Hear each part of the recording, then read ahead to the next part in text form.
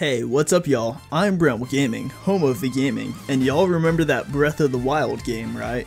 The newest mainline Legend of Zelda game that came out like over 2 years ago? Of course you remember it. Who could ever forget such a fun game with enjoyable and creative gimmicks, such as weapons having the durability of glass, bosses that are about as tough as stomping on a Goomba, and realistic rain physics during mountain climbing. Because everybody loved that! In all seriousness though, I see Breath of the Wild as one of the best single player experiences that Nintendo has put out, because despite its minor frustrating gimmicks, the game has extremely fun mechanics, a beautiful aesthetic, and was overall such a groundbreaking game for the open world formula. One of the best features in this game, in my opinion, are all the shrine micro-dungeons that are scattered across the world map. In addition to acting as a warp point, a good majority of these shrines hold creative puzzles and gauntlets that can twist the game's engines in ways that you don't expect. And to be honest, part of the reason I find these shrines so interesting is because the quality and level design for the shrines can be really unpredictable. For example, one shrine in the game is extremely lengthy, fun, and creatively put together, while another shrine just has you count balls. That's it.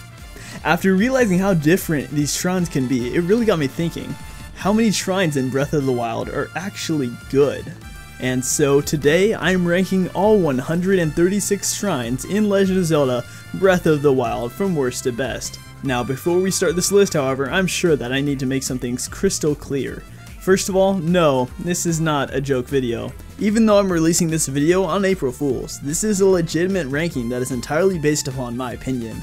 The actual joke here is that I was crazy enough to even create an hour-long video on this topic in the first place. Secondly, I'll be ranking these shrines only on what the shrine itself contains, so any overworld shrine quests connected to the shrine will be disregarded for this list. Because of this rule, the Blessing Shrines and the Test of Strength Shrines will also have a lower ranking, since these shrines are not only ridiculously short and easy, but they are also extremely repetitive, as the Test and Strength specifically offer almost no variation between the different fights. Also, since this list is so huge, there's bound to be multiple placements that you'll disagree with, so please don't go into this video expecting to agree with everything on this ranking. On that point, since there are groups of shrines that are completely different from the others, let me address how exactly I'll be ranking all 136 of them. At the bottom of this list will be the shrines that I completely despise and feel like shouldn't even exist in this game due to just boring gameplay or multiple flaws in game design. The Blessing Shrines will then follow, ranked in order from least valuable to most valuable treasure, since these shrines literally only exist to give you a free item. After those specific shrines have been listed, the Test of Strength Shrines will be ranked based upon not only how great the treasure they provide is, but also ranked based upon the difficulty of the battle. These shrines are better than the Blessing ones, but worse than the rest of the shrines in the game because of how repetitive and bland they are. I'll go into more detail about that claim later. And then finally, after all of the copy and paste shrines are out of the way, the rest of the list will rank the remaining puzzle shrines based on the creativity, length, enjoyability, and difficulty that these shrines present, with the treasure that they give being a tiebreaker of sorts. Also, because a lot of the shrines are similar to one another, it will be very likely that I repeat terms a lot during this list. I've probably already drawn this section out way too long. And I think that's everything I needed to say before we got into the main contents of this video. So, with that said, here are all 136 shrines in Breath of the Wild, ranked from worst to best. Number 136, Kyo-Rug Shrine, Fateful Stars. I absolutely despise this shrine. It is by far the most stupid, most frustrating, and most confusing shrine in this game. Let me explain why I have such a burning hatred for it. The first thing you're greeted with once you enter the shrine is a small stone tablet rising out of the ground, which, once you go up and examine it, states, "Look to the stars for guidance. The constellations are the key." Oh. So, like any reasonable person, I thought to myself, alright, so I must have to go outside the shrine at night and then look up at the stars. That must be how you solve this shrine. Ha! Wrong!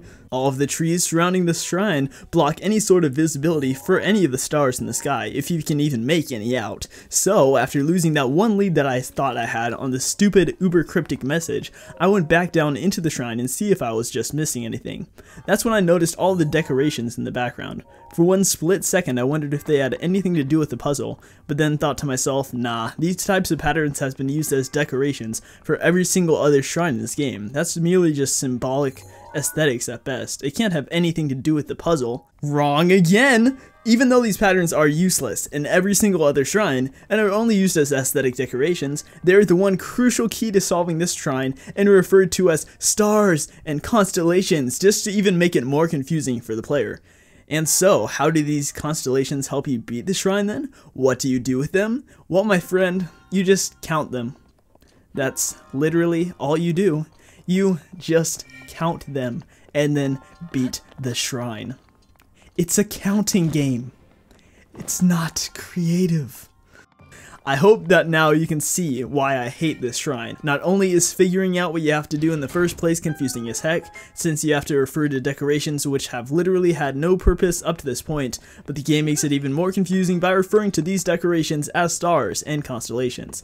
Even a simple asset change or color swap would have made the shrine so much better, since then the player could actually realize that the things in the background have meaning and that they're used to complete the shrine. However, even worse than that, at its core, this shrine is literally just one singular counting puzzle that has no creative use of anything in this game's engine.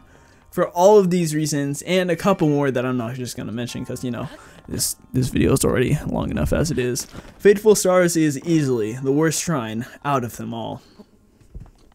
Number 135. Oh my gosh, Kiro Mo Shrine inside the box. Oh, and do you really want to know what you do in this shrine? Do you really want to know? To complete this one, you are forced to use motion controls to count balls inside a box. Yes! Thank you, Nintendo, for combining everybody's two favorite mechanics into a super fun, long, and creative shrine puzzle. You know, let's just all give Nintendo a round of applause for this extreme expertise in level design that they have shown in this absolutely outstanding shrine. Ah yes, such a fantastic... Number 134. My Himagana Apparatus. I'm sure this placement came as a surprise to like almost no one, as the My Himagana Apparatus is viewed by most of this game's community as one of, if not the worst shrine in this game. And for good reason. All that can be found in this shrine is just one big maze puzzle that has to be completed with, you guessed it, motion controls. However, what makes this shrine so frustrating is that the motion controls in this game are nowhere near enough precise for how this maze is designed. Even just getting the orb around a corner of the maze is a pain in the butt, because the motion controls are so sensitive that you'll probably spend a good minute just trying to get the maze stable after all of your overcorrections.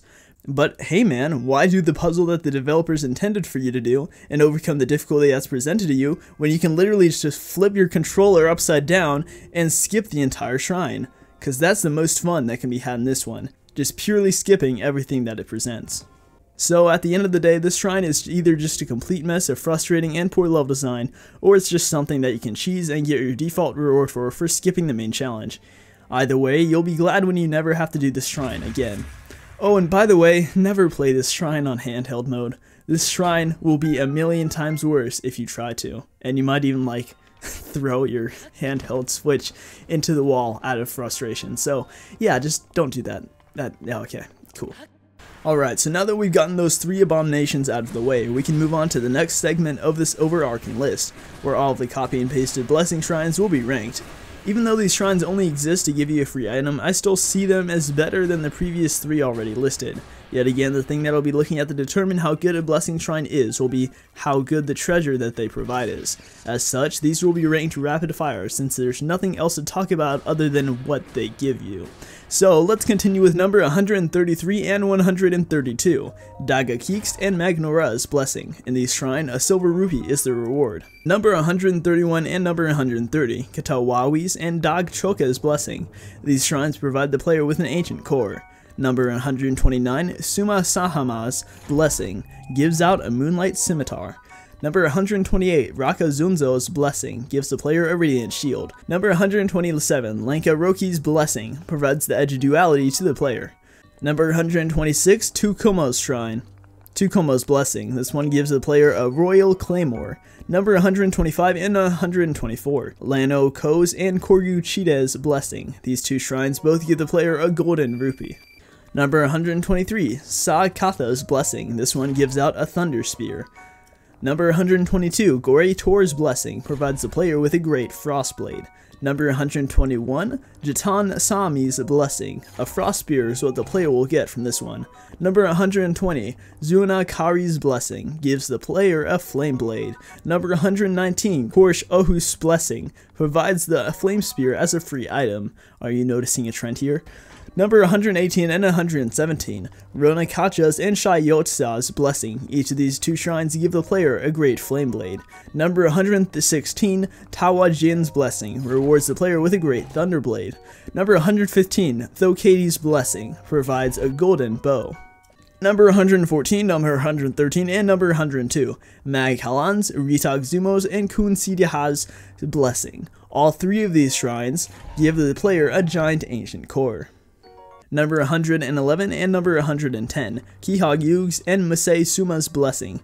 Each of these two shrines give the player a diamond, the most valuable ore in this game. What a Minecraft ripoff, SMH. Number 109, Kuka's Nata's Blessing, gives out the rubber tights. In my opinion, getting armor as a reward is objectively better than getting a weapon or shield, as armor is the only item out of those three that won't break. Gosh, can you imagine if armor actually did break? Don't get any ideas now, Nintendo, please. Number 108, Tano's Oha's Blessing, provides the player with one of the most crucial items in the game, the climbing boots. And finally, the last three blessing shrines in the game, number 107, 106, and 105, Tukalo's, Kazatoki's, and Dila Mag's Blessing. These last three blessing shrines give the player a full barbarian armor set, with each piece giving you a slight increase in attack power. So now that all of the blessing shrines have been ranked, I'll be moving on to the next portion of this list, namely where I rank all of the test of strength shrines. To those of you who are wondering why the test of strength shrines place so low on this list, I find them to be not as good as all of the other puzzle shrines in this game, because there isn't anything unique or creative about them. Every single one of these fight trials uses the same type of enemy with the exact same AI, and only marginally varies it up with the type of weapon that the Guardian Scout uses. Now, if every shrine had a different type of Guardian Scout enemy, such as ones that had a different attack patterns or different attack moves altogether, then that would be different. Anyways, yet again, these shrines will be ranked down the difficulty and how good the reward is for defeating this Guardian Scout. With that said, here at number 104 we have the Noya Neha Shrine, a minor test of strength. In this shrine you fight a Guardian Scout that has an axe and get a knight's shield as the reward. Number 103, Da Akaso Shrine, a minor test of strength. You fight a Guardian Scout that has a spear and get an ancient core for beating him. Number 102, Katai Kuki Shrine, a minor test of strength. This shrine has you fight another Guardian Scout equipped with a spear, and it gives out a royal halberd as the reward. Number 101, Pumag Nate Shrine, a minor test of strength.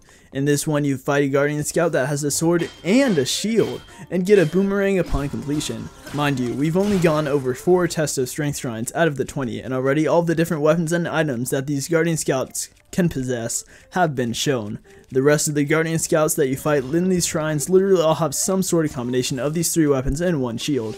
Yet again, this is the main reason why I find these shrines so repetitive and so bland. Number 100, So Kofi Shrine, a minor test of strength. This shrine has you fight another sword and shield Guardian Scout and gives you a knight's bow as the reward. Number 99, Da Heso Shrine, a minor test of strength. You fight a Guardian Scout. It has an axe. You get a giant ancient core for beating it. Number 98, Shoka Tatone Shrine, a modest test of strength. This shrine has you fight a Guardian Scout with his spear and shield, and gives out a royal broadsword as the reward. Number 97, Kanai Shaka Shrine, a modest test of strength. Defeating a Guardian Scout with a sword and axe in this shrine will reward you with a sapphire.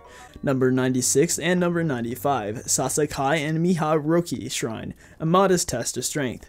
Both of these shrines are exactly the same. You fight a Guardian Scout with a sword and shield and get a Frostblade after defeating it. Number 94, Namika O's Shrine, a modest test of strength. This one puts you up against a Guardian Scout with a spear and axe and gives you a Frost Spear as the reward.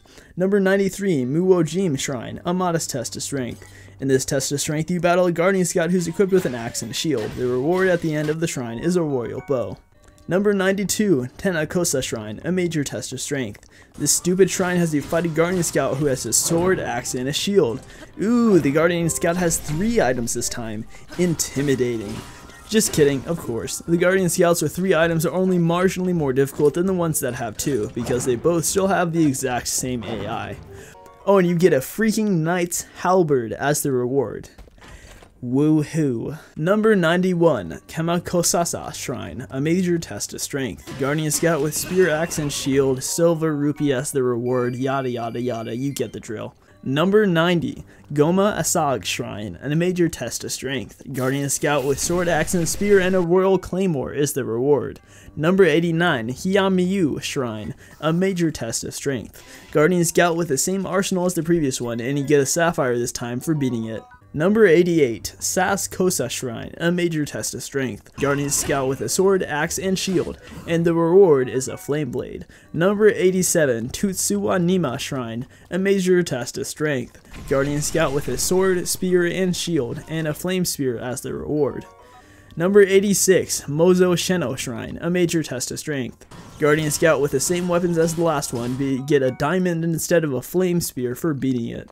And number 85, Chaz Kita Shrine, a major test of strength. And the best test of strength shrine in this game only gets ranked as the best because it provides you with the climbing gear for beating it. Oh yeah, and I guess you fight a Guardian Scout with all 3 weapons too. Whoopsie, I guess I forgot that part. And now, having ranked all the blessing shrines and test of strength shrines, we can now finally get into the meat and potatoes of this list, ranking all of the rest of the unique shrines based upon their creativity, enjoyability, length, difficulty, and the treasure that they give out. The last attribute that I'll be ranking on will be more of a tiebreaker yet again, as all of the 4 attributes are much more important in determining how good one of these shrines is. So, let's get into it. Number 84, Talonai's Shrine, Talonai's Teaching. This shrine is a 2-minute tutorial fight that only exists to teach you the fundamentals of the combat engine, such as parrying and flurry rush. I mean, sure, it gives out 3 times as much treasure as any other test of strength shrine, but it's nowhere near creative enough to where it's enjoyable for the player. Do what the ominous voice tells you to do against the weakest AI in the game, and you'll get your small reward. Nothing more to this one than that. Number 83, Dakako Shrine, Stalled Flight. This shrine is by far the shortest shrine in the game, not counting the blessing shrines. While the concept it uses is creative, it isn't expanded upon in the slightest, and is only used in its most basic form for the whole shrine. You're presented with a huge block of stone with an electricity generator on top, which continuously gets thrown up in the air and falls back down. All you need to do is get on top of the stone, use stasis at the top of its peak, and you're done.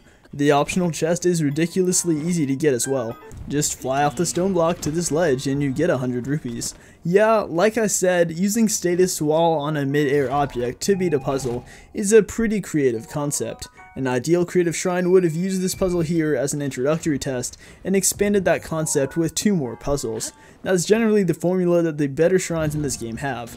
As it is with this one though, you only have to complete an introductory puzzle to beat it, which ends up making the Stalled Flight Shrine extremely easy and forgettable. Number 82, Kemazu's Shrine, a delayed puzzle. I have the same complaint with this one as I did the last shrine. It's ridiculously short, basic, and extremely easy to complete. Just use stasis on a mid-air electricity generator, knock it out of the air, and use magnesis on it to drag it over to a switch, and get your spirit orb. Granted, this puzzle does at least have you use 2 of your runes instead of only 1, and the chest is a bit more of a challenge to get. These reasons are why it's better than Stalled Flight, but they're not enough to place the delayed puzzle as better than any other shrine in this game. Number 81, Todo-Sa Shrine, Todo-Sa Apparatus. Can you say motion controls? Now, don't get me wrong, motion controls can be a great mechanic when used correctly. For example, using motion controls to aim with the bow and arrows is a great use of this mechanic, as the accuracy and sensitivity on the motion tracker is high enough for it that it just feels natural to use it. But here, in this idiotic shrine, you're put up against puzzles where you legit have to flip your controller upside down and rotate it in 360 degrees every direction possible to complete them. For that reason, even though this shrine is lengthy, it is such a general pain in the butt to get through, as it has some of the worst motion control usage in this game. Number 80, Mirosha's Shrine, Tempered Power. This shrine would be much higher on this list if it wasn't for one huge, extremely frustrating flaw in level design. For the challenges in Tempered Power, you have to build up momentum on an object by using stasis on it and whacking it into a far-off hole with one of 2 sledgehammers that the shrine provides. I find this overall concept to be enjoyable, but within the execution of the concept lies the fundamental problem. The sledgehammers given to you break only after a few hits. This problem becomes very apparent in this second challenge, which is complete aids to try and beat. Hitting the wall 7 times with a hammer will send it too far, but hitting it only 6 times doesn't launch it far enough. So, to complete this challenge, you literally have to use trial and error by taking the orb off of the podium and placing it in different areas, trying it from there. However, since the sledgehammers break, if you can't figure out the solution fast enough, you'll be forced to sacrifice the durability of all of the other weapons that you have in your arsenal, and that's just unfair to the player. Believe me, if you try and use other weapons to complete it, you'll probably end up breaking half of what you have before beating this stupid second challenge. Because of this massive flaw in level design, Tempered Power definitely deserves to be this low in the ranking, despite its creativity and length. Number 79, Kanamut Shrine, Cryonis Trial. Now understand that this shrine is meant to be easy. This is one of the first shrines that you encounter in this game, and its main function is just to introduce you to the Cryonis rune. With that said though, the Cryonis Trial is the weakest rune tutorial shrine out of all 4 of them, as it only shows off some of the basics of this rune, instead of revealing its full potential. Each puzzle in this shrine is easier than the last, as they'll only require you to create one singular ice pillar on the ground to proceed, and nothing more. It would have been a much better tutorial if it also taught you the other basic uses of the Cryonis rune, such as being able to make pillars on waterfalls. It's not a horrible shrine, like there are some redeeming qualities, but it is still extremely bland, basic, and short, even for one of the rune tutorials at the start of the game. Number 78, Wago Kata Shrine, Metal Connections. This shrine is actually kind of clever, but at the same time, it is extremely short and simple, and can be frustrating most of the time. To complete this puzzle, what you need to do is stack these 3 metal boxes on top of each other, to climb them and get another metal piece on a higher ledge. After this, you need to unstack and restack these metal boxes near this ledge at such a precise distance that you can use the final metal piece as a bridge by angling it up at the top. The long metal piece especially can be pretty darn finicky to place up so high, as most times it'll just slide off and somehow knock over the metal crate tower. But once you get it in place, then you're home free to get another spirit orb, and that is the shrine. It's a shame that this shrine didn't present anything more than that. If it did, I'm sure this one would have been ranked much higher on this list. Number 77, Zelda Wa Shrine, 2 orbs to guide you.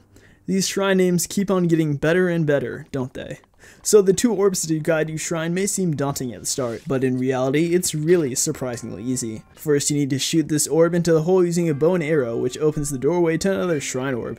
Then, with that shrine orb, all you need to do is stand on this switch and throw it into a second orb socket, which causes this tunnel to start moving. Then just get inside that tunnel by hitting the shock switch and to launch yourself upwards. And that gets you right to the end of the shrine, where it honestly feels like, did I miss something? Is that really the whole shrine?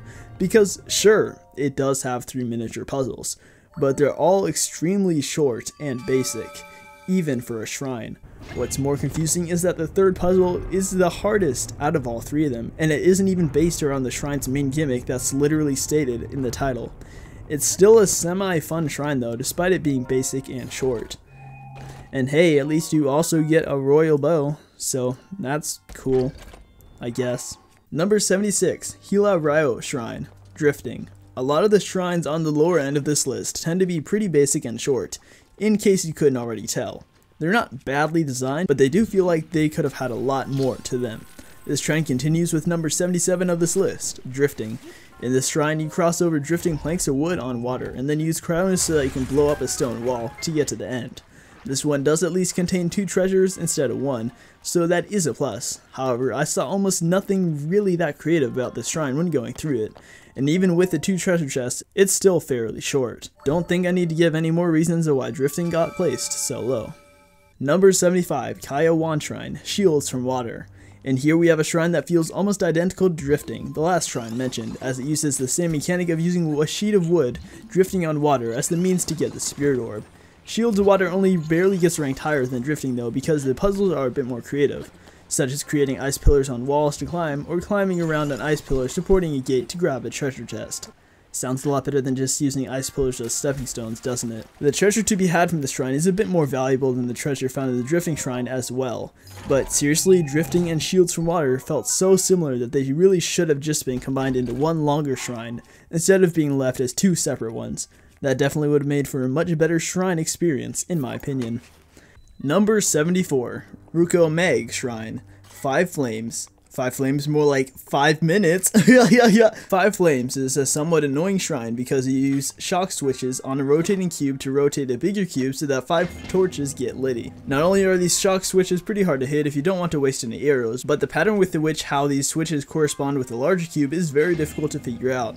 This is especially annoying because on one side of the larger cube is a water spout, which will destroy your progress with just a few unintended rotations. You're better off just shooting flame arrows to light the torches instead of using the tool that the developers wanted you to use. And yeah, that's just the whole shrine. Just light the torches and you get another freaking spirit orb.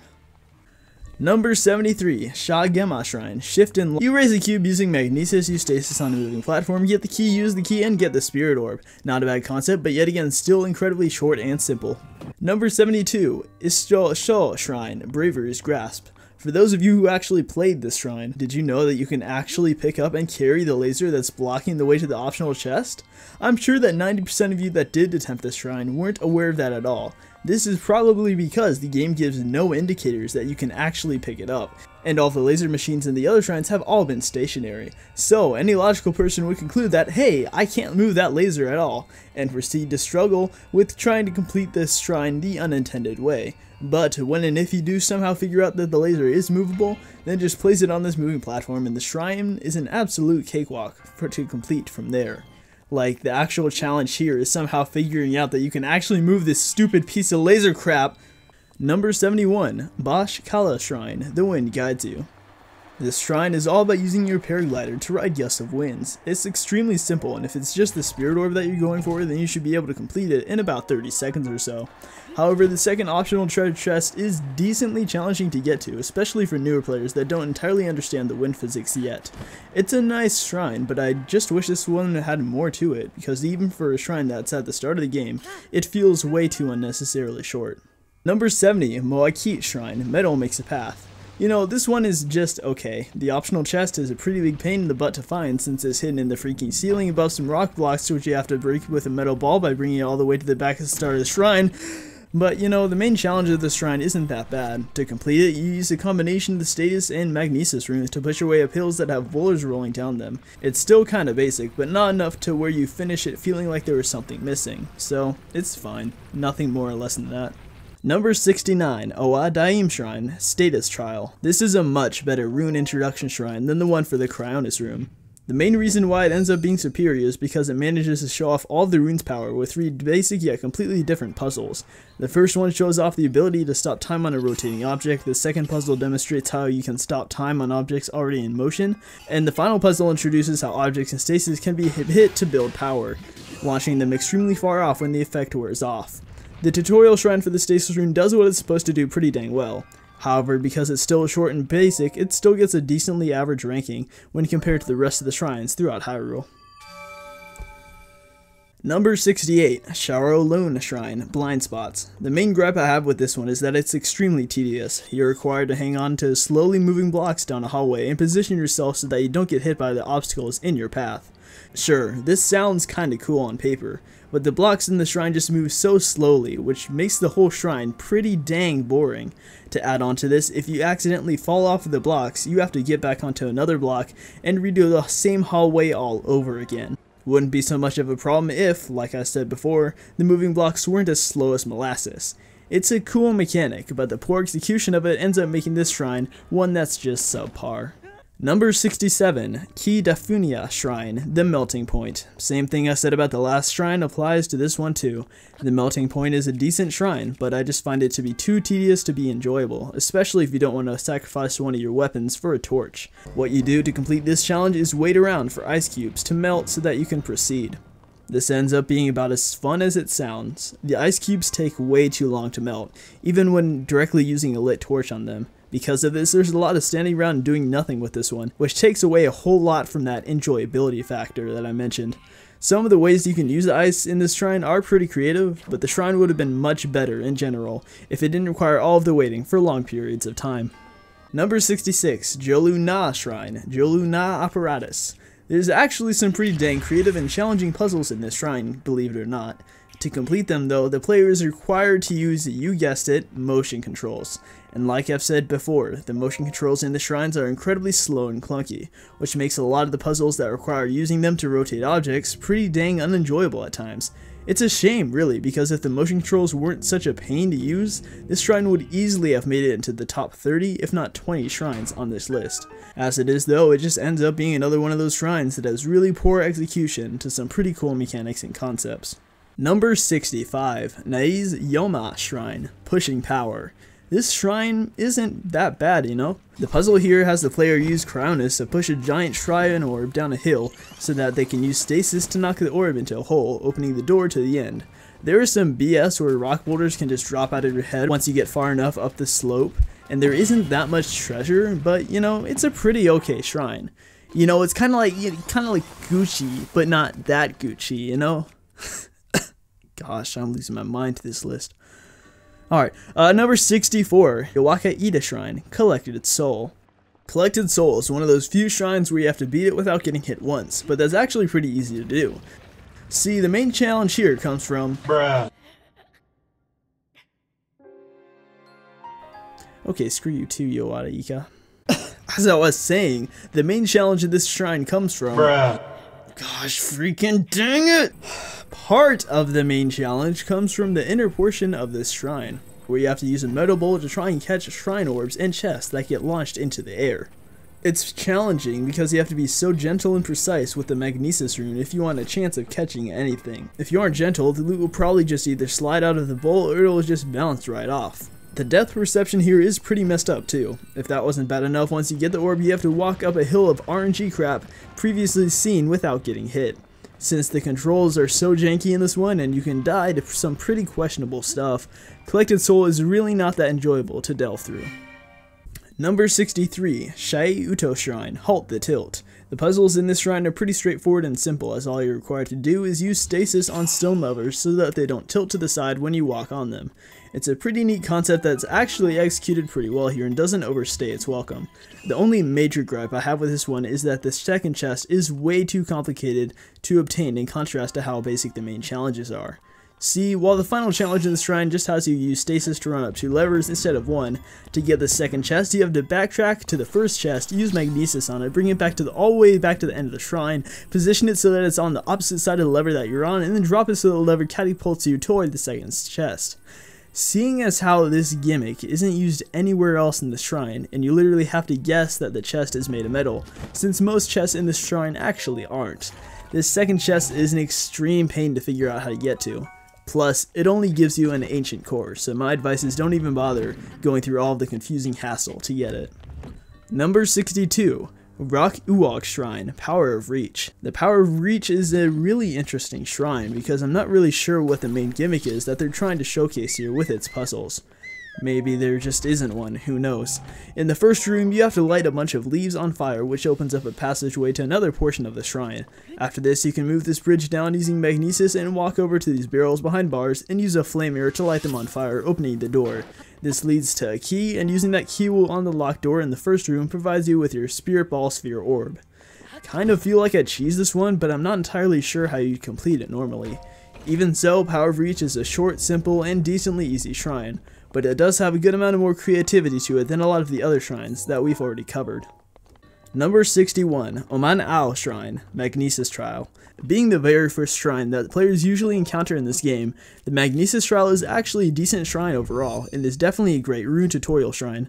Not only does it teach you all the functions of the rune through multiple short puzzles, but the puzzles are designed in a way so that the showcase of one particular function isn't too long or too tedious. It's basically a short, simple, yet semi-sweet shrine that does a pretty good job at what it's supposed to do. Number 60, Keo Makag Shrine, Metal Doors Open the Way.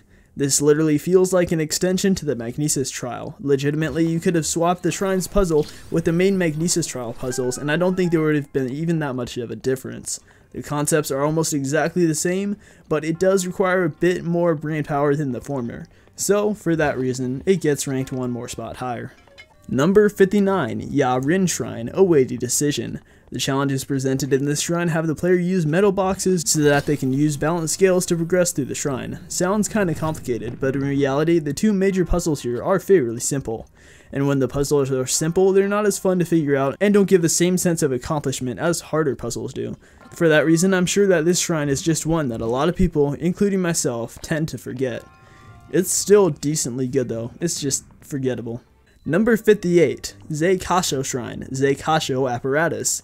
Hey, would you look at that? It's a motion control shrine that's tolerable. This is because the puzzles in this shrine are designed with the slow motion controls in mind, and they actually don't require you to completely rotate your controller in every direction to complete it. Sure, the third puzzle can be kinda iffy at times, but this shrine is such an improvement compared to the other motion controls ones already listed. Number 57, Jihara Shrine, Tandem. You use arrows to cut ropes to drop balls on switches. The layout and the presentation of the shrine is easily one of its best features, as the whole shrine is extremely straightforward and simple, while keeping the challenges decently challenging. Overall, there are 3 puzzles here, in which 2 are mandatory and 1 leads to a treasure chest with a Minecraft diamond in it, which is one of the best treasures you can get from these shrines. The second required puzzle in particular actually makes you think outside the box, as you have to use stasis on the stone ball before cutting both ropes so that it can fall straight down. So it's a short but very sweet shrine challenge that, while it doesn't stand out too much, is still enjoyable and creative. Number 56, Monya Toma Shrine, Drawing Parabolas. This one is a simple yet creative one-room shrine puzzle. Here, you're presented with 3 moving shrine blocks on stationary platforms, with one of the platforms having a shock switch on it. Hitting the shock switch will turn the whole platform by 90 degrees, which in turn will turn the moving shrine block with it. By doing this, you can set up a chain reaction using the shrine orb, so that it moves from platform to platform, essentially drawing parabolas in the air. It's a really neat concept that I really think could have been expanded more upon. As it is though, it's still a nice shrine, with a pretty dang good reward for the optional chest within. Number 55, Mezalo Shrine, Ancient Trifecta. And here we have another one-room puzzle shrine involving a shock switch that moves a platform with a treasure chest that contains a Thunderblade as the reward. Sounds familiar, right? Ancient Trifecta is indeed strikingly similar to the last shrine that we've covered, but it's also different in many other areas as well. I saw a lot more creative different ways which the player could solve this puzzle than I did with drawing parabolas, and as the result of that creativity and open-endedness, I decided it should have the higher place out of the 2. Number 54, Mai Ilia Shrine, Secret Stairway. The challenges in this shrine have you use all of your main Chica Slate runes except the remote bomb to complete the main puzzles that it presents. By lifting these metal boxes using magnesis and stopping them mid-air using stasis, you can then build Cryonis blocks on this waterfall to catch said metal blocks higher in the air. Do this enough times and you'll be able to slowly climb this man-made staircase to get to this top. The timing with stasis can be pretty frustrating sometimes, as switching runes does have a cooldown, and the metal boxes fall pretty fast. However, this creativity here makes up for this slight frustration and ends up making Secret Stairway a solid shrine. The devs could have definitely done more with this concept though. Number 53, Katasa Og Shrine, Katasa Og Apparatus. I find this one to be the best shrine with motion controls as the main gimmick for completing the puzzles. Now granted, that's not saying much since there are still 52 other shrines that rank better than this apparatus one. However, the use of motion controls is probably the most creative in this shrine than any of the other apparatuses.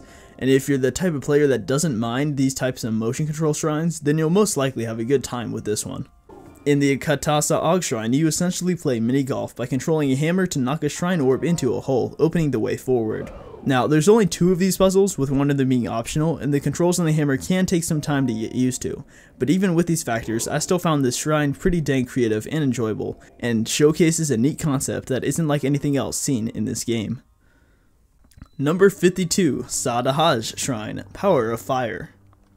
Essentially a tutorial for the shrines with fire as the main mechanic. This Power of Fire shrine is basic but pretty enjoyable. The shrine itself has a great structure and presentation, as it introduces the concept of being able to light leaves on fire, develops that concept by adding fire lanterns, and concludes it by adding a huge twist to said concept with a huge puzzle room at the end. This multi-step approach to level design is very similar to that used in the levels of Super Mario 3D World, where each one introduces, develops, and adds a twist to a concept that's only seen once. By the way, I'll link a video explaining this pattern more in depth in the description. Game Maker's Toolkit made a really well produced video on that topic. What I'm trying to get at is, the pattern for level design used in this shrine makes an enjoyable puzzle and challenge out of a concept that will only be used once or twice in the game. The main concept itself isn't as innovative or fun as concepts for a lot of the other shrines though, so I decided to give it an average ranking for that reason. Number 51, Shorah Shrine, Path of Hidden Winds. More like just Path of Winds because they're not really hidden. Except the last one. Anyways, this shrine is all about riding an updraft after updraft to reach the end of the very top of the shrine. While riding these updrafts, you have to constantly be on the lookout for obstacles that'll interfere as well as where the next updraft that you have to catch will be. Although the main shrine itself is very short, the concept is pretty unique and holds some decently valuable treasures as well, such as one of the best bows in the game. Hey yup, it's a good shrine. It gets the official seal of Bramble's semi-approval, whatever that means. Okay, let's just move on. Number 50, Kyra My Shrine, Greedy Hill. One of the most unique shrines on this list, Greedy Hill is the only shrine that uses rupees as a main gimmick. There's not really a puzzle here, as you're presented with the challenge of having to dodge metal balls rolling down a steep slope while simultaneously trying to get the rupees that are coming down with them. There's nothing else in this game quite like this shrine, and I think that's part of the reason I like it so much. Plus, you can get a really good amount of rupees from it too. Quick tip, if you surf back down the hill after reaching the top, you'll be able to get most of the rupees that you missed. Only drawback is that you have to run up the whole hill again, which might take some time. But yeah, it's a pretty good shrine. Number 49, Abominable Shrine, Drop and Rise. This shrine takes the main concept from number 59 on our list, a weighty decision, and turns that concept into a single room puzzle by adding a twist to it. See, for this challenge, the components for completing it aren't exactly right in front of you. You're provided a metal barrel, but using that to just raise and lower the balance scale won't give you enough height to get to the end. Instead, there's a huge metal box cleverly hidden near the ceiling of the shrine, so that you have to look not only to what was first shown to you, but also to all of your surroundings. Then, after obtaining that box, dropping it on the same balance scale will give you enough momentum to be launched extremely high up, allowing you to paraglide to the end and get an orb spirit. Phew! Shing! It's a nice shrine because it presents you with a challenge that makes you think outside the box by having you teach yourself that a previously developed concept can be used in more ways than originally shown. And you get a Minecraft diamond as a reward too! Yes! I love Minecraft diamond! Number 48, Dakato's Shrine, Sunken Scoop. Y'all remember Collected Soul, number 64 on this list? Well, Sunken Scoop is basically a much better version of that shrine, as it takes use of the same main gimmick of getting shrine orbs in a metal bowl, but makes the control so much more reliable. It also provides more puzzles than just one, adding in a unique twist to the main concept with a second. Because of these things, this shrine is so much more enjoyable and better than Collected Soul, and ends up being a pretty sweet shrine in general. Number 47, Sheem Dago's Shrine, Moving in Parallel. In this one, you take indirect control of a shrine orb contraption by stepping on one of these two floor switches. See, each of these switches causes a part of the contraption to tilt when stepped upon, and by controlling those tilts, you strive to get two shrine orbs moving in parallel into two different orb sockets. There's not much more to this shrine than that, but it's not as simple as it sounds, as you also have to keep in mind the momentum of the orbs when trying to guide them into their different sockets. I find this concept to be an incredibly unique and enjoyable one that actually has a good amount of creativity to it, despite being kinda basic. Yet again though, and I feel like I'm being a broken record here, but I'm certain that this would have been much more enjoyable if they had made more than just one puzzle out of this concept for this entire shrine. Number 46, Vu Lota Shrine, The Winding Route. This shrine is a bit similar to the Path of Hidden Winds shrine already mentioned. Here you use your paraglider to ride the gusts of wind and updrafts around the room, allowing you to get a key and complete the shrine. It's actually a lot harder than the former shrine though, as you have to take clever use of your paraglider through these challenges to avoid all the spike traps set up in your way, such as putting away your paraglider mid-air not to soar straight into spikes, only to pull it out 1 second later to continue riding the wind gust. Because of these ingenious paraglider challenges, the Winding Route gets a decently high ranking on this list. Number 45, Hadahamar Shrine, The Water Guides. In this shrine, you control a simple shrine orb Ruged Goldberg contraption by placing cryonis blocks to help guide the shrine through the contraption and into the shrine orb socket. The shrine does a good job of teaching you that you can create cryonis blocks on waterfalls with 2 miniature puzzles before presenting you with the main challenge. Although, with how much the cryonis on waterfalls gimmick is used, it should have definitely been taught to the player in the original rune tutorial on the Great Plateau. Regardless, this is a great and safe trial and error shrine, as you learn more about the shrine orb contraption the more you mess around with the cryonis block placement on the waterfall. This actually leads to a greater sense of accomplishment than a lot of the other shrines do. At the end, you feel like you earned the spirit orb because you learned and pushed through all of the mechanics presented in the shrine. So it's a well designed and creative and enjoyable shrine despite being relatively short. Number 44, Sato Koda Shrine, Support and Guidance. It literally uses the same exact concept and execution as the last shrine mentioned. The only differences here are that the main challenge is a bit harder and more creative, and the treasure is slightly more valuable too, making this shrine slightly better than its predecessor. Number 43, Kano Shrine, Power of Electricity. The main format for this shrine follows the same pattern of the multi-step level design that was seen in the Power of Fire. Here, the shrine introduces the concept of electricity through the use of a generator, develops the concept by presenting a longer and more challenging puzzle, and then adding a twist on the electricity concept by showing how it can interact with water through metal objects and magnesis. The electricity shrines in this game are some of the best, mainly just because of the way electricity works with this game engine is so well thought out and well executed. The Power of Electricity shrine does a great job at introducing this concept, while still providing enjoyable challenges and puzzles. Number 42, Kua Raim Shrine, A Balanced Approach. Being the last shrine on this list that uses the balance scale as its main gimmick, a balanced approach is a great final showcase for this mechanic, as it adds multiple twists and a harder overarching challenge to spice things up. See, with this one you have to light a wooden box on fire so that the balance scale will drop and you can get a key. This will unlock access to 3 metal blocks, which you can then use 2 of them on one side and 1 on the other to lift the balance scale up to the end, but not high enough so that you're impaled by spikes. This one took me a good 5 to 7 minutes to figure out, and when a shrine is challenging enough to where it takes that long for me to solve, as well as have an optional puzzle for another treasure chest, then that's a signal that this shrine might just be really well designed. And indeed, this one is. Number 41, Tamu Shrine, Passing the Flame. In this shrine, the challenges further develop the gimmick of burning leaves, creating some enjoyable and innovative puzzles. What's truly unique and what makes this shrine so much more creative though, is that the chests themselves in this one are actually burnable. So for one of the puzzles here, you have to light a path of leaves on fire, transferring the flame to the chest behind a gate. Once that chest catches fire and burns up, a key will drop out of it, which you have to use magnesis on to get it over the gate and be able to open the door. It's a shame that this puzzle is optional though, because it's so creative and such a mind twister, seeing as how chests never burn in any of the other shrines in this game. This shrine really makes you think outside the box, just like a lot of the other better shrines on this ranking. Number 40, Jabai Shrine, Bomb Trial. The Bomb Trial is easily the best rune introduction shrine, for not only does it teach all the main uses for the bomb rune in multiple clever and fun puzzles, but it also teaches an additional common gimmick at the same time. After learning that you can use the remote bombs to blow up stone walls and be able to detonate them from far away, you're presented with the final challenge in this room, which teaches you that you can use these funnels and movable blocks to launch remote bombs at targets. But at the same time, on the other side of the room, the game also teaches you that shrine orbs and Link himself can be thrown by these moving blocks, and rewards you for the chest for trying to do so. The additional puzzle wasn't necessary, but the devs decided to go the extra mile and include it in. Because of this, the Bomb Trial ends up as a rune tutorial shrine that not only excels at teaching you the fundamentals of this bomb rune, but also teaches you a gimmick that doesn't require this rune, but flows so nicely with the rest of the shrine that it just feels natural. And of course, once you complete it all, you get rewarded with another Orb Spirit Orb.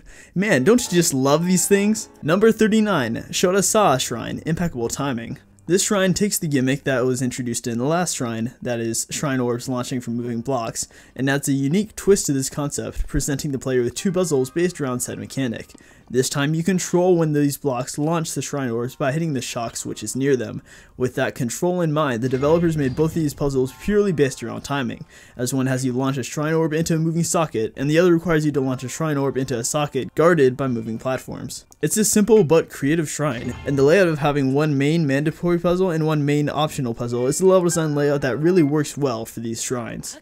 Number 38, Shoutout Shrine, Red Giveaway. Here, you're required to use the Magnesis rune to fix a broken wind Rube Goldberg contraption, guiding a shrine orb into another shrine socket. These types of contraption shrines tend to be common, and they also tend to be some of the better ones in the game. With this one, having to use Magnesis to find the piece in the wall that you have to pull out, as well as stasis on a moving platform while the ball's in motion, does make this shrine take some brain power. However, the concept of being able to rock around and directly interact with a shrine orb contraction, instead of indirectly controlling a limited amount, is what makes this shrine stand out as creative and enjoyable, in my opinion.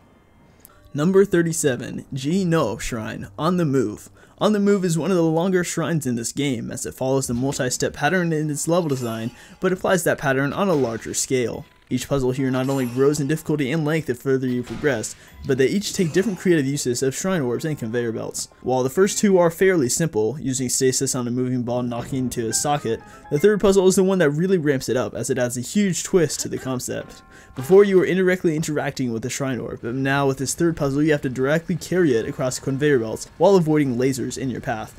Overall, it's a good shrine that really takes use of your timing skills in different and creative ways, while still hanging on to the same theme all the way through. Number 36, Rin Oya Shrine, Directing the Wind. Directing the Wind is a slightly better and more challenging version of the Red Giveaway Shrine, which was number 38 on this list.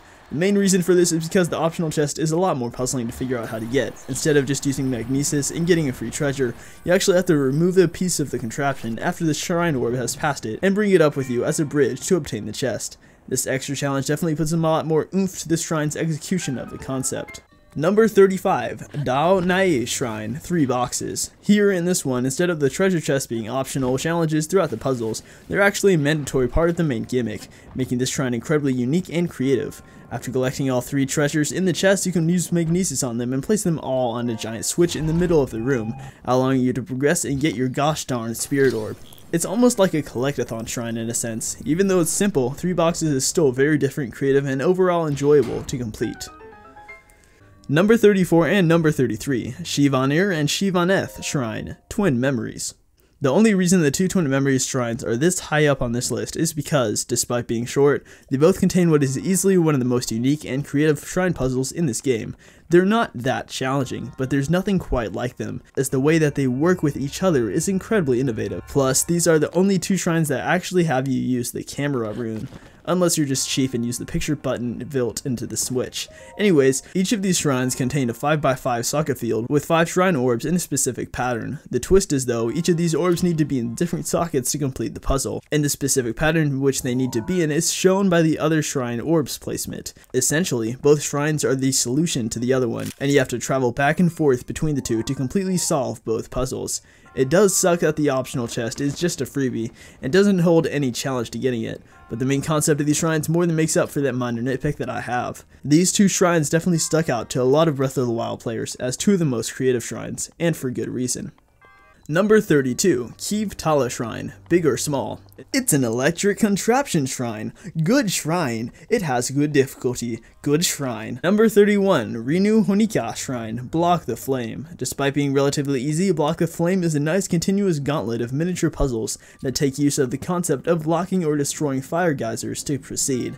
There is a bad motion control section at the end, which sucks, I agree.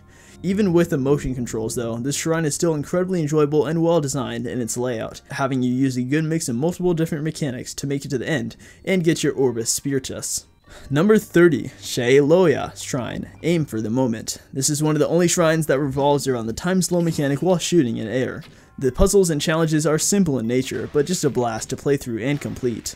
Even though it isn't that long, it still presents more of a challenge than a lot of the other short shrines on the list, and definitely has a lot more enjoyability to it. It holds some pretty dang good treasures too. For what it sets out to do, Aim for the Moment is a fun, clever, and overall a well-designed shrine.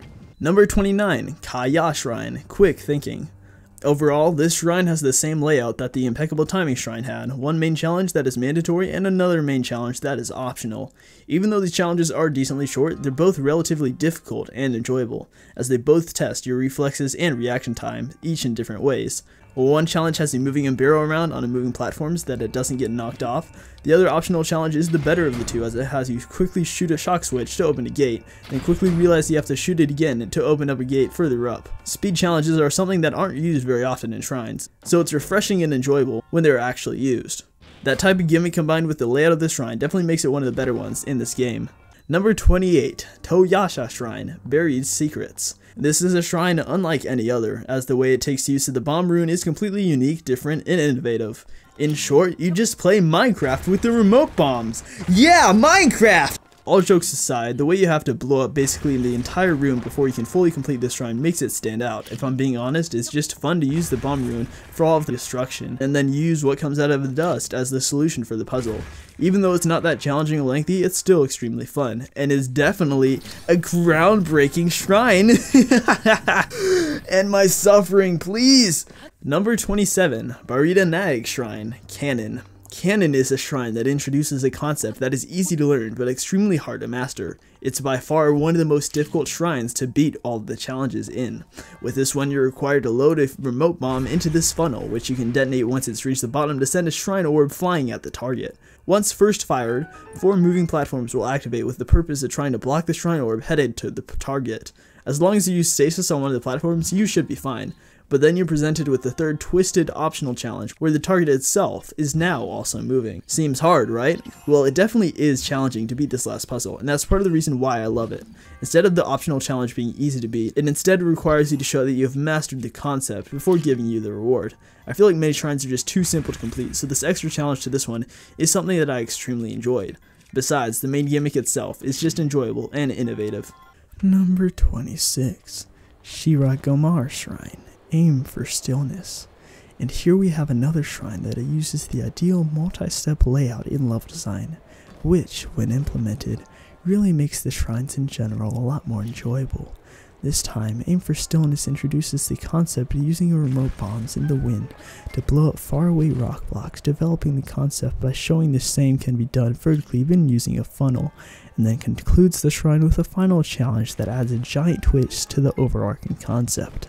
Here, the funnels and wind turbines are attached to the giant rotating gear which the player stands upon, and by using stasis at the exact right moment, the player can line up the funnel and send the bomb straight at the rock block so that they can soar on the wind and finish the shrine.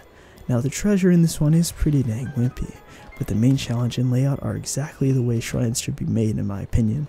This shrine is also fairly lengthy and challenging, and the main gimmick behind it is satisfying to master. If only we had more shrines in this game that were like this one. Heck, I would have settled for a lot less shrines if they all were at this quality of level design or higher. Number 25. Urok Shrine, Trial of Passage. Do you have a hard time thinking in a 3-dimensional 360-degree setting? Well, then you're going to struggle a lot with this unique and extremely creative shrine. Its main puzzle takes place inside of a rotating cylinder with a giant gear system locked inside, rotating 4 shrine walls with it that you can maneuver on inside of the cylinder. By using stasis on the main gear, you're able to stop the rotation to progress using the walls without sliding off of them. Pretty clever, huh? In fact, the whole structure and execution of this shrine is incredibly ingenious, and you'll need to use a good amount of brain power to even comprehend how to solve it. These reasons are why the Trial of Passage is one of the most memorable and well-designed shrines in this game. Number 24. Takar Shrine, Melting Ice Hazard. Melting Ice Hazard takes the gimmick of avoiding fire geysers as seen in Block the Flame, and does a much better job at executing the concept and making it enjoyable all the way through. It's the only shrine in this game where reaching the end isn't enough, as you have to take an ice block with you all the way to the finish. Of course, the problem is, there are an abundance of fire geysers scattered throughout the path, threatening to melt the cube if you happen to run into them.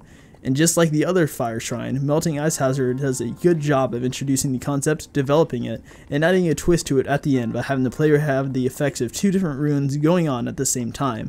Eventually, you'll learn that you can use stasis on the ice block, which leads to some pretty clever puzzles on blocking the flame so that the ice cube can proceed. Fun challenges, cool concepts, and a well-designed layout are all the attributes that place this shrine as high as it is on this ranking. Number 23. Dahi Shrine, Timing is Critical.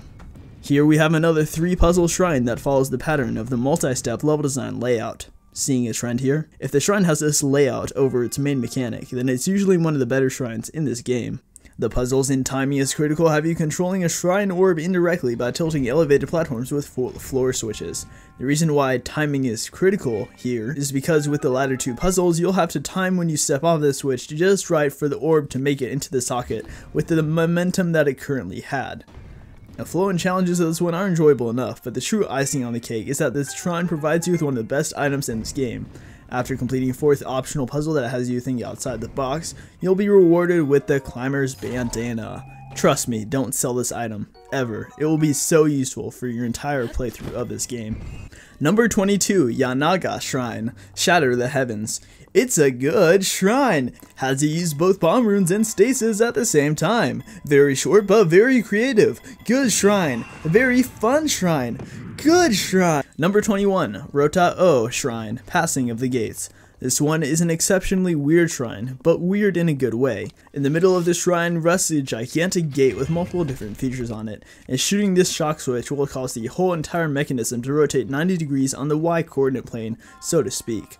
With this in mind, you first have to make yourself very familiar with this gate and everything on it before you begin trying to solve what it presents you with.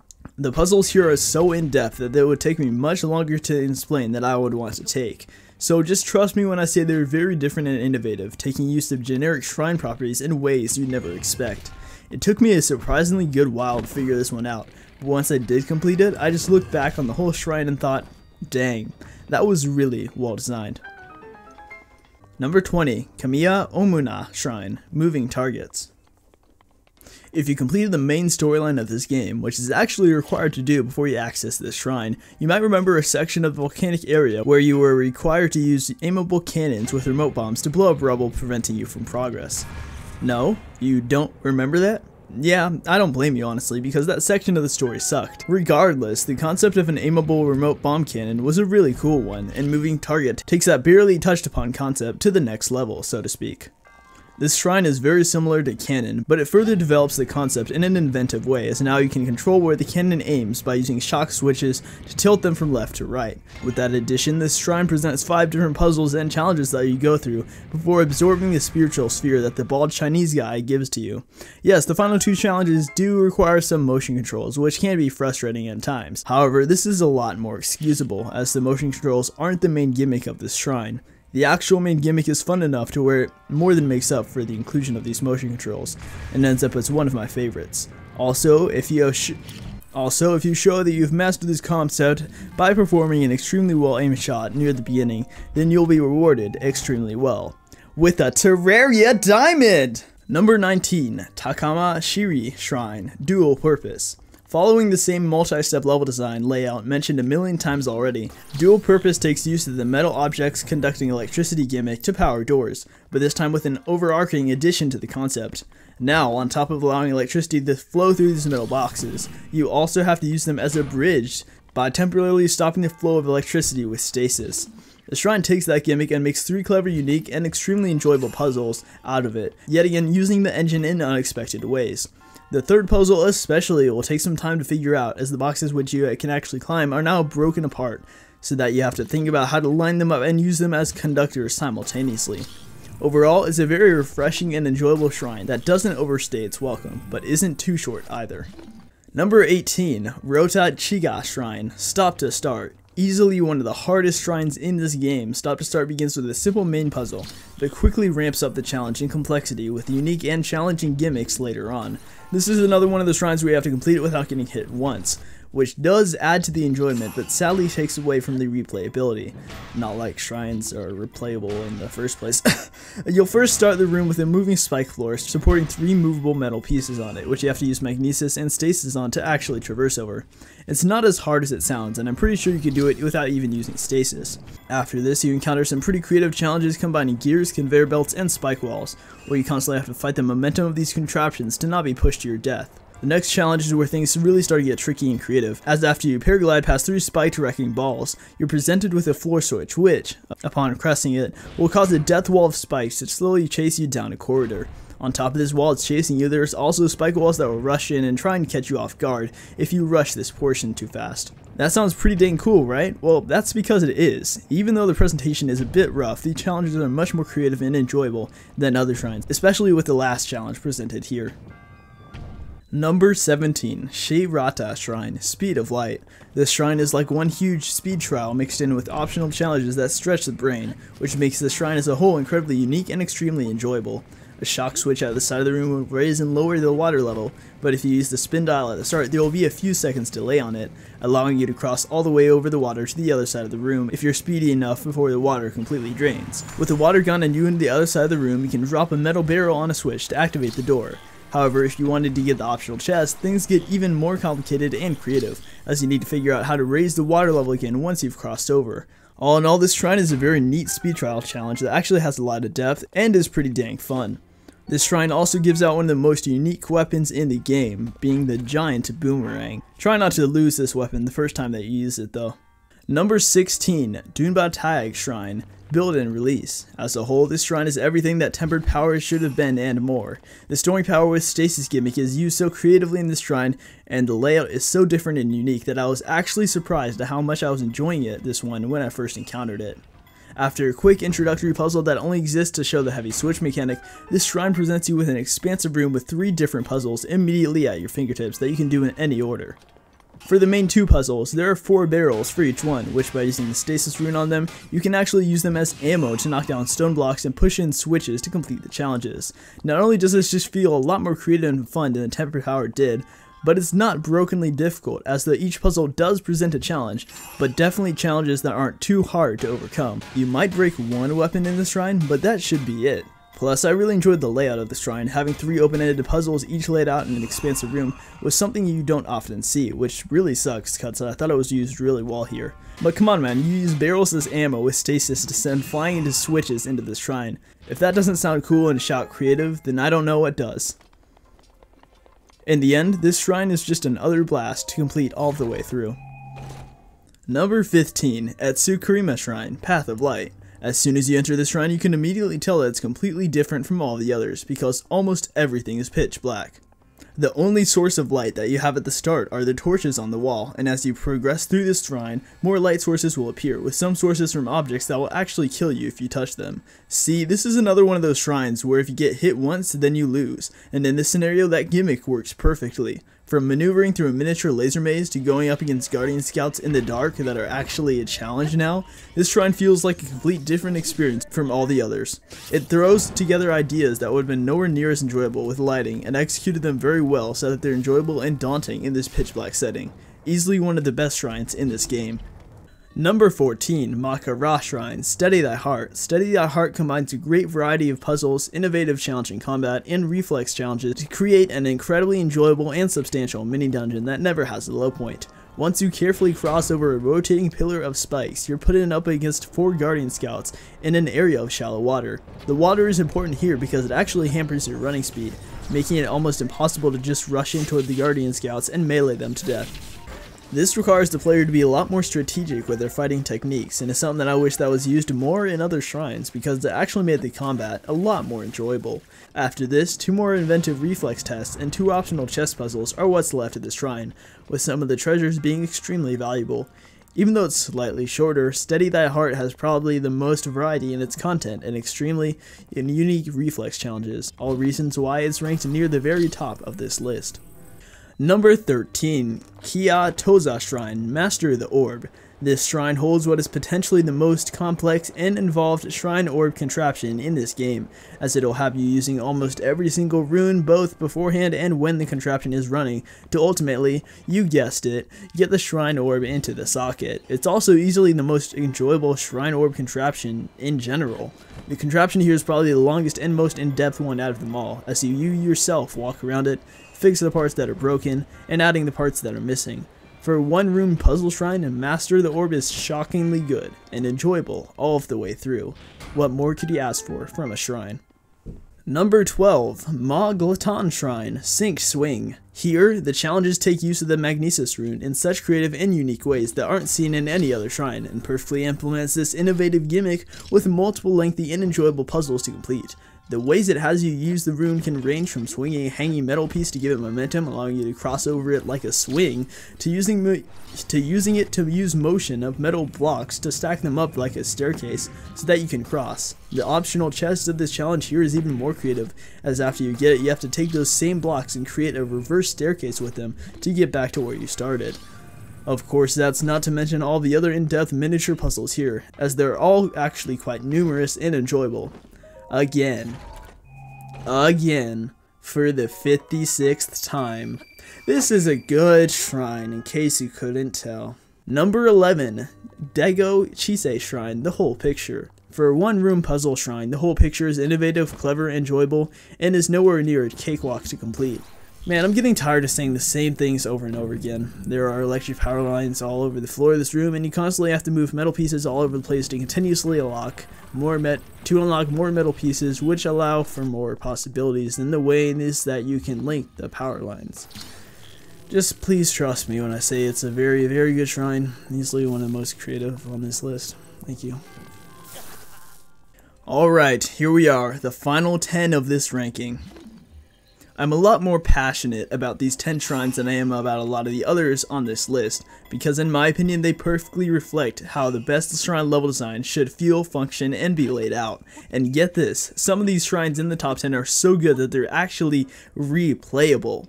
So, let's wrap up this freaking ranking with number 10, Shoutout Shrine, 2 bombs. This shrine takes use of both of your bomb runes in an extremely creative way, and leaves the experimentation and learning curve entirely up to the player. You start in a room with 3 doors. 2 of them are closed off with no entryway, so the only way to go is through the door to the left by breaking these wooden boxes. This leads to the first puzzle of this shrine, which shows a twist on the moving block launching bombs gimmick, as by timing the explosion just right, you'll be able to activate a shock switch behind grating to open the second door in the main room.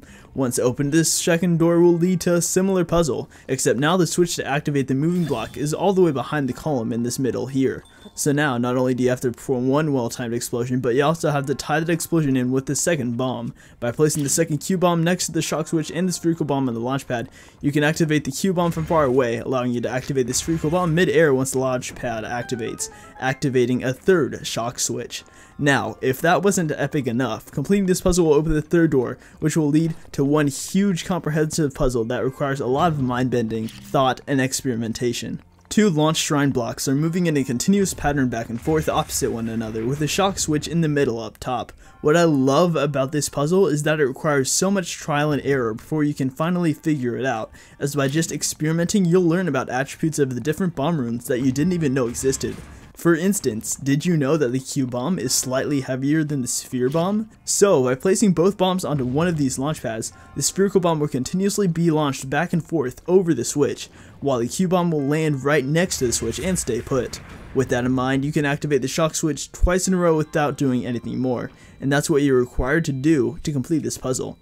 At the end, this shrine is about timing, it's about experimentation, it's about thinking outside the box by using both bombs at the same time, a thing you'll probably never do at all anywhere outside this shrine and Shatter the Heavens. On top of that, these puzzles that are laid out here that follow the multi-step level design pattern actually feel like incredibly well-crafted puzzles, as they will not only take some time to complete, but all 3 of them are enjoyable all of the way through.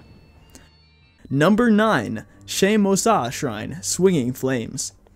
With this shrine, the challenges are all scattered throughout an extremely open-ended and expansive room, using the fire gimmick in extremely inventive ways that all connect with one another to give the shrine more of an actual mini-dungeon feel, instead of just a few puzzles slapped together and call it a shrine. As soon as you get past the introductory puzzle where you have to literally think outside of the box you're in to proceed, you might just be overwhelmed at first by how expansive the room is for a shrine and how many components there are to work with. That's what's great about this one, it exceeds expectations in so many ways. The puzzles not only flow together, but are also extremely creative and a good showcase of how the fire gimmick works, mixed in with some slight combat in the middle to mix things up. And as soon as you get that key for completing all the puzzles in the main room and use it on the door in the back, it honestly feels like that's probably the end of the shrine, because that's where most shrines would call it good. I was actually pleasantly surprised to find that the devs decided to go the extra mile and give you one last comprehensive puzzle behind that door before allowing access to the monk's pedestal. What I'm trying to get at here is that Swinging Flames is an exceptionally good shrine because the puzzles are enjoyable and flow together very well, the layout is expansive and unique, and overall, this shrine just goes the mile where others wouldn't. That's why I enjoyed it so much. Number 8, Aquavakot Shrine, Windmills. Windmills is easily the best one-screen puzzle in this game, because unlike almost all of the others, it's creative, enjoyable, has more to it than just the one puzzle shown to you, and get this, it's hard. Oh, it's hard as heck to figure out, let me tell you. It'll stretch your brain and might even leave you completely stumped, but that is what makes it so great. You're given a puzzle with 6 wind turbines and 14 power fans, and each of the turbines have a shock switch in them that, once hit, will rotate the fan 90 degrees clockwise. The challenge here is getting all of the wind turbines aligned properly so that they're activating all 14 of these power fans. Let me assure you, even though it sounds easy, it is nowhere near easy. The turbines are placed in such weird places relative to the fans that it'll take so much thinking and experimenting to actually get the puzzles to work. And here's the best part, the shrine knows if you're trying to cheat. If you use a Korok leaf to try and power the fan yourself, and use stasis on a fan to keep it activated, the door will just automatically shut as soon as you use the stasis rune. It requires you to beat it at its own game without cheesing anything, and that's a great thing because this shrine is one of the only actual puzzles here, as a lot of the other puzzle shrines just feel like gimmick showcases and were extremely easy to figure out and complete. This shrine also rewards exploration, as if you go all the way to the back of the shrine, you'll find a hidden alcove which will lead to an archery challenge with 3 treasure chests scattered around. All in all, this shrine is extremely challenging and creative, and it ends up being way more than it needed to be for this game, and those are the reasons why it gets ranked in the top 10. Number 7, Dakota Shrine, Electric Path. As I've said before, the electricity engine in this game for the shrines is easily one of the most creative and fleshed out engines in this game, and Electric Path is one of the best shrines at showing all the insanely creative ways that this engine can be used. Just like Swinging Flames, its expansive layout makes it feel like an actual mini dungeon, as there are, get this, more than 3 puzzles that you'll have to get through before beating it. What a shocker, right? The whole shrine has you bring this square electricity generator with you throughout the whole way, allowing you to activate all of these power switches to power platforms that will allow for further progression. Which, by the way, the progression itself is so unique in this shrine. Each puzzle flows extremely smoothly from the last, even better than they did in Swinging Flames, as there are no doors ruining immersion between the challenge tiers. Oh, and don't think it's easy, especially if you're going for all the treasure chests. This shrine will have you use your runes using your runes in ways you probably never even thought of, such as using momentum on a moving platform as momentum for moving a block using magnesis. Trust me, you're gonna get your butt beaten by so many unexpected interactions and mechanic of electricity in the shrine, but that's just one of the reasons why it's so great. Number 6. Hawa Koth Shrine, the current solution. Just when you thought that these electricity shrines couldn't get any more creative or enjoyable, the current solution shrine comes in and just acts like, yeah, scroll that other crap, this is the real electricity shrine here. The puzzles here are basically everything you could ask for in a shrine. They're creative, in-depth, challenging, and most importantly, enjoyable to figure out and complete. You can just tell that a lot of effort was put into the creation of the shrine, and it shows, as every single puzzle here is innovative and extremely fun to figure out and complete. From using blocks to diagonally conduct electricity to avoiding power lamps while walking over a bridge with an electricity generator, to even using stasis to get blocks of stone with wires on them lined up properly, this shrine feels like it has it all. But yeah, just all the fun puzzles and challenges here really make this one stand out to me as one of the best, especially since there are so many creative mechanics and concepts that flow together so well. Number 5, Ruva Korba Shrine, a major test of strength plus. Whoa, hold up, this is a major test of strength shrine, right? So it belongs way back to the bottom of the list, at around number 90 or so, right? Surprisingly enough, no, it doesn't. Why? Because this one's enjoyable. It's unique, it's different, it's challenging. But most importantly, get this, it's actually incredibly replayable. Now I know I'm sorry, that's a lot of information to take in, and I apologize if I came too bluntly, because some of you are still recovering from a seizure after hearing that mind-blowing information. Yeah, no. So let me back it up and explain why this shrine is so different, and in turn, one of the best shrines here. A major test of strength plus is one of those DLC shrines where you die in one hit. However, the reverse is also true. You can kill an enemy with just one swing of your sword.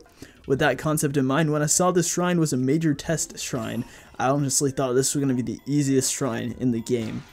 And so I went up to the Guardian, hit it once, and the door opened to the exit. Easy as pie, right? Except that through the door, the exit pedestal isn't actually there, and is instead replaced with a floor switch which, once pressed, lowers the ground in the middle of the arena, leading to a lower section of the shrine. Ooh, see, things are now getting interesting. Once you get down there, you're presented with a labyrinth filled to the brim with multiple Guardian Scouts, and what seemed like an incredibly easy fight now turns out to be a surprisingly lengthy stealth-based combat shrine. If you go rushing in to try and deal with these Guardian Scouts scattered across this maze, they will kill you almost immediately, so you really have to be strategic with your placement and timing. But what is truly the best thing about this shrine is its replayability. After you complete it for the first time and return the one-hit obliterator to its resting place, wait for a blood moon to come, and then revisit the shrine. The whole fight and labyrinth will be reset, and the one-hit gimmick will no longer be present, so now the shrine feels like a beat-em-up gauntlet rather than a stealth labyrinth. This shrine truly defied all expectations in so many ways, and the whole way it's laid out makes it one of the best shrines in this game. If only the test of strength shrines were as all unique as this one. It's just such a shame, honestly, but at least we got this gem in the bundle of the DLC shrines. Number 4, No Raija Shrine. The 4 wins. This here is probably the most ingenious and creative shrine in this game. You'll see why I think that as soon as I explain what gimmicks and challenges this shrine presents. After activating a shock switch to power a wind turbine, riding the gust will lead you to a massive shrine room with a giant tower rotating in the middle. The trick is you don't actually want to land on the tower, and instead want to use the 4 winds surrounding it to maneuver your way around it. By doing this, you can use the time slow while shooting in air mechanic to activate 4 shock switches, each of which require different methods of activating, with each method making you feel like a pro. One shock switch requires you to ride wind that's blowing inside the tower to do 180 trick shot, while a second switch can be activated while the power fan of the door blocking it is over one of the 4 wind turbines. And the best shock switch in this shrine has you shoot an extremely precise shot through railings to activate a shock switch far within the tower.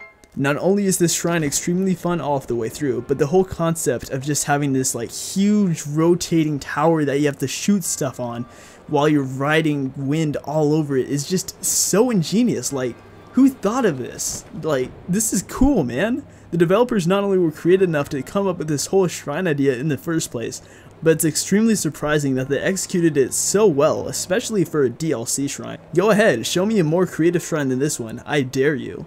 Oh wait, as far as I'm concerned, there isn't one. Number 3, Shorah Shrine, Blue Flame. This is the 3rd worst shrine in the whole game, simply because this shrine has destroyed my mental capacity. 25 minutes for me to do Shorah. This shrine sucks. Nah, the only thing I ain't doing Okay, okay, sure, I get it. A lot of people don't like this shrine cause, oh no, it's too lengthy, or oh no, it requires too many arrows. Yet, you know, it's funny because I thought a lot of people wanted the shrines in this game to be longer and harder. Oh well, don't worry, because y'all's opinions are invalid anyways, because Blue Flame is an absolutely amazing shrine. Expansive layout, fun gameplay, cool concepts, enjoyable gimmicks, moderately lengthy, a ridiculous amount of treasures, tons of challenges and puzzles. I mean, come on, what more could you want from the shrine? Oh no, it takes 15 minutes to complete. What an unnecessarily long shrine. Wrong. 15 minutes is nothing compared to what the old Zelda dungeons were like. And seeing as how a lot of fans were saying that they missed these older dungeons, you'd think they'd like this one, you know? Oh, boo-hoo, it uses more than 10 arrows. It's the worst shrine in the game. Wrong again. If anything, the fact that this challenges in this shrine even use that many arrows shows that it's a better designed shrine, as it means that the puzzles are more in depth and won't be ridiculously easy enough to where you breeze through them in a minute's time. Each puzzle feels like it builds upon the last as they constantly get more challenging and more creative. The last challenge, especially where you have to use a charge attack to light all the torches around you, is exceptionally cool and inventive. I think so many people don't like this shrine because they want the challenges to be just something that they can breeze through while doing the overworld, but that's not what I look for when going through these shrines. Since I look at the creativity, length, enjoyability, difficulty, and treasure, I find Blue Flame to be easily one of the uttermost best shrines in this game. Number 2, Kam Yatak Shrine, Trial of Power. You might be surprised that this shrine isn't at number 1 on the list, because it's usually the one everybody gushes about when doing a top 10 shrine. Just hang on, we'll get to number 1, the best shrine in this game, in a moment. As for this shrine, the layout is extremely similar to the Blue Flame Shrine, as the challenges are just fun, extremely numerous, and enjoyable. But BrambleGaming, you might be saying, the shrine has a motion control part, so it's automatically bad. Well, guess what, you heck? By just using a combination of magnesis and stasis, you don't even have to use the motion control station to complete this puzzle. That just even goes to show how more well designed this shrine is, because they included an option to not use the motion controls for players that don't like them. What else can I say about this shrine to justify its placement that I haven't already said for every single other shrine in the top 30? It's very lengthy, but it doesn't really have any moments where it feels tedious. The treasures are top tier, the puzzles and challenges actually take some thought, and there's also a ton of combat mixed in with everything else here. And even when you think it's completely over, it just keeps on going, man. However, despite the awesomeness of the shrine, it's still, in my opinion, not the absolute best in this game, although it does come pretty close. And here we have it. Number 1, Ka-Okio Shrine, Wind Guide. It's a masterpiece. Basically, every single positive thing I've said about level design with the other shrines on this list applies to this one. It introduces an exceptionally creative and ingenious gimmick, develops that gimmick, and then adds a giant twist to that mechanic in the last extremely expansive puzzle. One of the best features of the shrine is that it teases you with the ending pedestal after the second challenge because it knows that you think it's about to end. But then you figure out you need a key to access it, and come to find out that the shrine is a whole lot bigger than you imagine. Just kidding, dumbos! The best shrine in this game is obviously the Mia Hamagana apparatus! Oh my gosh, it is such a good shrine! And there you freaking go. That was all 136 shrines in Legend of Zelda Breath of the Wild, ranked from worst to best. And now, if you don't mind, I'm gonna go power nap for a month. And if you're still watching this video, I ask that you please highly consider subscribing and liking this video, as that would help me out so much more than you would imagine. And don't forget to buy my new hot single, It's the Home of the Gaming, coming out on iTunes and Spotify probably never. If you want to see more Mega Rankings, you can vote for them in the top right corner, I guess. But if I do more, they wouldn't be as long as this one, because part of the joke here was that the script was unnecessarily long. At the same time, I felt like it should be, because the shrines are so in-depth and creative. Alright, Bambi Gambles, over and out.